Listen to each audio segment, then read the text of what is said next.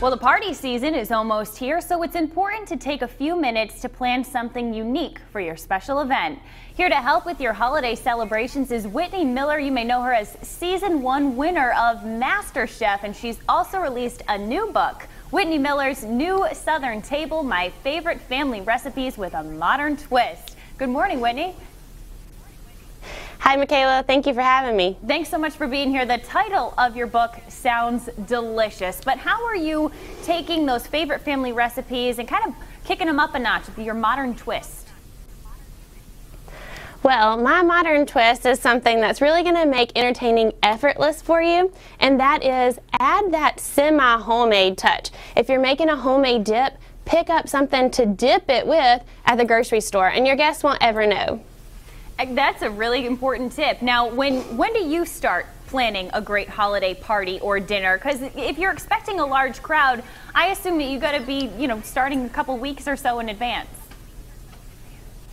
You do. And to me, I'll go ahead and plan out the whole menu. And first and foremost, you have to have a great appetizer to serve because everybody's going to come over and they're going to be hungry. So when you're putting that finished touch in the main dish, serve pagoda egg rolls. They are fresh to frozen. They have 100% white meat chicken and fresh cut vegetables and that sweet chili dipping sauce everyone's going to love, especially those kiddos. I love sweet chili dipping sauce too. I also noticed those pretzel chips on your side. I love just snacking on those, but can you make those into a dip or do something fun with them? You can. So you can crush them up and make them as a crust for a cheesecake or something for sweet and savory. Serve like a pumpkin dip with any of these. So bacon, you can't go wrong with a little bacon pretzel crust, and you can find those in that deli section of your grocery store. And if you really want to enjoy cooking, and heck, if you don't have Chef Ramsay barking over your shoulder, you can probably enjoy it a little bit more in your own kitchen. You need the right tools. You do. And I remember Chef Ramsay standing over me cooking on many occasions.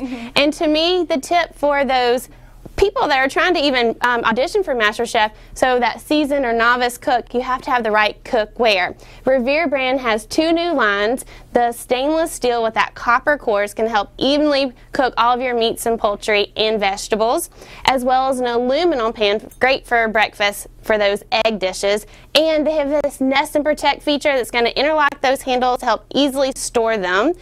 And again, he was standing over me several occasions when I was chopping, and Prime by Chicago Cutlery is a perfect knife because it's going to comfortably fit into your hand with that responsive touch technology grip. Awesome. Like you said, it all starts with the right tools, and we can find plenty of delicious recipes in your new cookbook. Thank you so much for joining us.